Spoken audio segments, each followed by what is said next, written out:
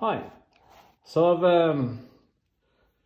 done a video before where I replaced the cutter head on my Metabo DH330.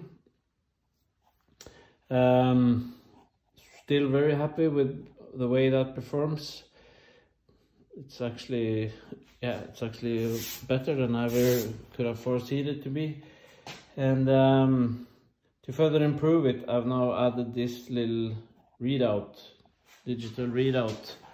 Got it on the internet from a company called Shahi. I don't know them at all, but when I first saw this thing, I was very satisfied. It's really well built. It's a solid, you can feel it's pretty good quality built. Accuracy, obviously I can't tell you yet because I just added it, but it's promising. I've tried to just keep this as it was, but I drilled a couple of, I don't know if you can see it in the back there, but I just drilled 2 3mm hole and added a couple of washers to set the spacing okay, and I just positioned this one accordingly. This is 150mm range. It can actually take up to 170 something, and I've tried to just put it somewhere in the middle from the low and high point. What I do like about this is it switches on automatically when I move it up like this. So, and it switches off automatically also, so you don't really have to switch it on and off.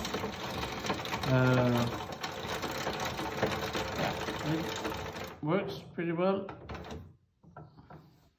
You can zero it, you can hold it if you want.